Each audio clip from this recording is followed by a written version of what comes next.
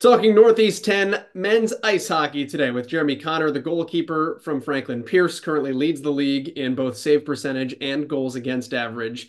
First off, Jeremy, congratulations on your season. Thanks for joining us. What's worked for you this year?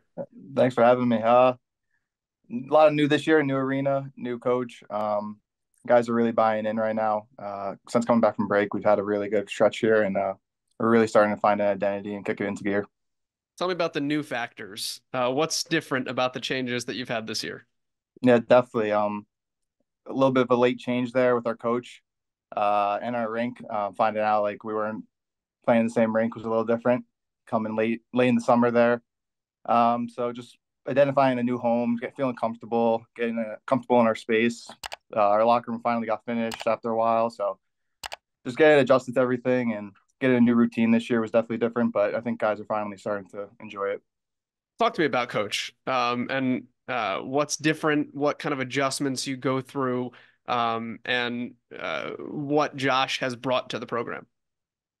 Yeah, it's definitely was unexpected. It was a big curveball for a lot of guys, but Coach Fusco has been great for us. I think our potential and our ceiling as a program and as a team is higher than it's ever been.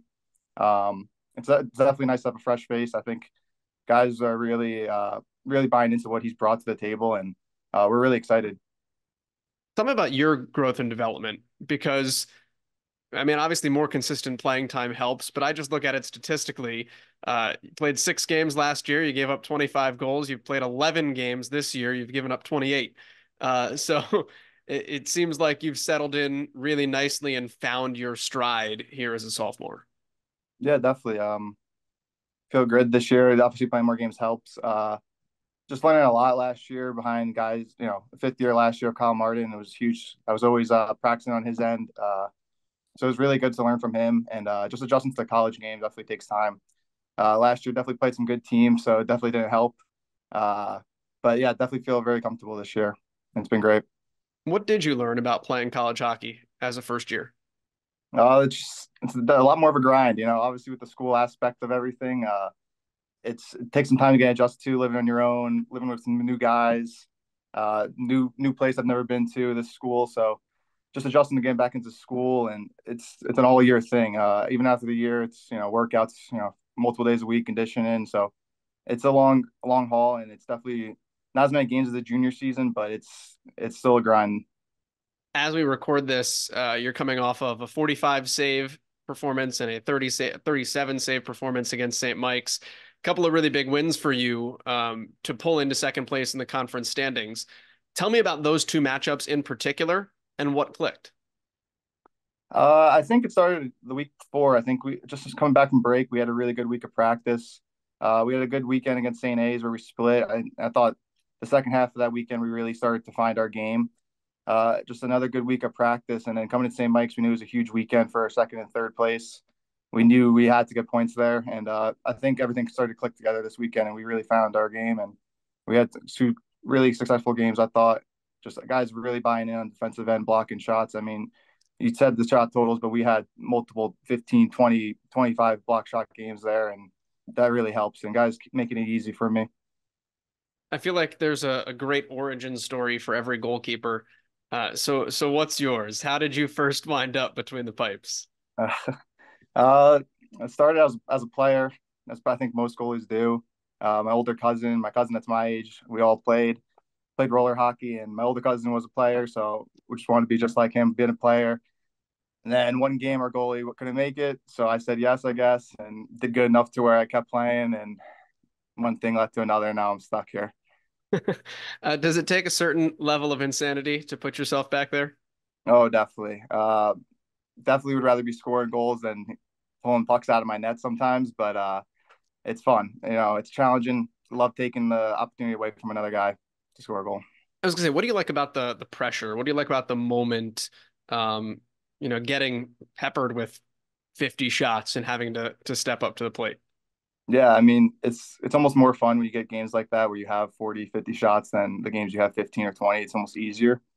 Just you just live for those high moment chances. Guys get a breakaway and you just a chance to make a difference in the game, get the guys going a little bit. That's what gets you going.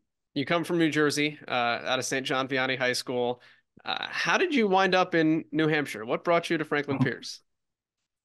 Just last year, or I should say 2 years ago, being an AGL and EHL, just talking to a few schools and just coming here, visiting here. The atmosphere on campus was really cool. It's just a beautiful location. I think the amenities for athletes here is top notch, and I think the guys here really did a good job of like showing me around, and it really enticed me. And as their season winded down, I thought this was like my best option to be successful. And I saw a fifth year goalie there and an opportunity I thought could really learn and develop and come into an opportunity in the following year to be successful. Do you guys feel that as a team now you're hitting your right stride and where as we record this, not all that far out, maybe a month out from the end of the season, to put yourselves in position to walk away with the championship at the end of the day?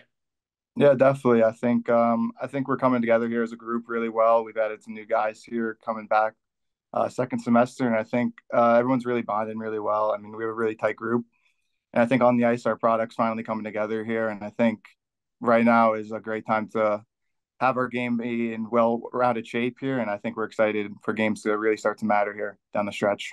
You guys are in Worcester this weekend, so about as big of a regular season matchup as you guys can get with back-to-back matchups against Assumption. What runs through your mind as you get set to take on the Greyhounds? Definitely. You look at the standings; they haven't lost many games this year, so it's a great opportunity for us. It's a huge weekend for points. So we're really excited. I think, like I said, we had a good week of practice this last few weeks, and we're really excited. It's going to be a big matchup for us. Who'd you look up to as a young hockey player? I was always a Lundqvist guy. I'm a Ranger fan, even being from New Jersey. Huge Lundqvist fan. Obviously, though, being from New Jersey, went to a bunch of Devil games and having Brodeur right there, That's what I was almost in my gonna say. I'm, backyard I'm was surprised you didn't jump was into the Marty guy. Brodeur. But yeah, my family is huge Ranger fans, so I'm on the Lundqvist half of that battle. Did you ever have a cool painted mask at any point growing up? When I was younger, a bit, yeah, I had a couple. If you could design the coolest goalie mask to make a statement, what would it look like? Right now, my idea is I like the old school white around the eyes, kind of an outline of the eyes, and then a little Eddie Belfort tribute because we have the Raven, a little eagle he had, so I would like a Raven on the side, a little old school. Just keep it simple. Jeremy, I appreciate you taking the time. Congratulations on the success this season.